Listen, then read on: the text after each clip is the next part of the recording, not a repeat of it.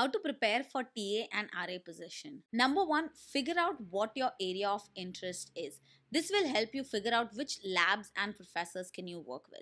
For example, when it comes to robotics, maybe you're interested in computer vision, maybe you're interested in working with manipulators, maybe you're interested in path planning. All of these areas will help you figure out which professors you can reach out to. Second, prepare a list of your skills. This is way before resume. Simply figure out what are some of the areas that you're good at. When it comes to skills, do you know how to code? Which programming languages can you code well in? So now when it comes to assistantships, especially academia, you might be working more in MATLAB compared to other programming languages. So make sure you know how to do simulation, how to do plots, because all of this comes a lot into picture when it comes to research assistantships. Third, also create a list of all the knowledge topics you know. Now this will be very important when it comes to teaching assistantship. So one of the tips that I have when it comes to finding teaching assistantship is going to undergrad professors and see if you can be a TA for them. For example, let's say you're coming from a background in electronics and telecommunication. You have a good knowledge of satellite communications. Maybe that was a topic that you studied in your undergrad and you're well versed with. Having that list of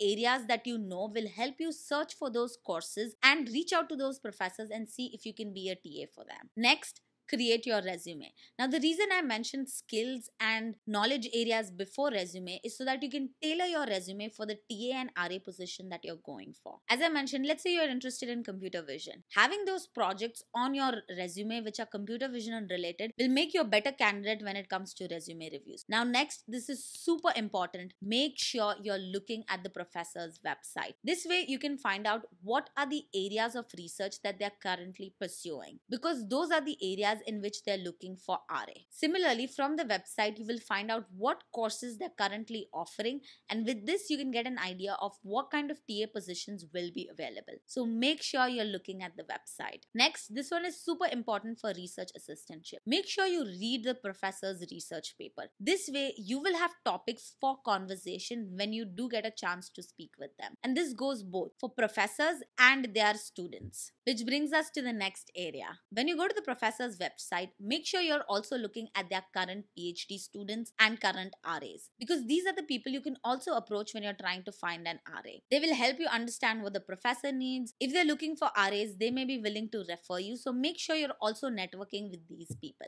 I want to reiterate this topic one more time. I know I mentioned this briefly when I was talking about skills, but make sure you know how to code.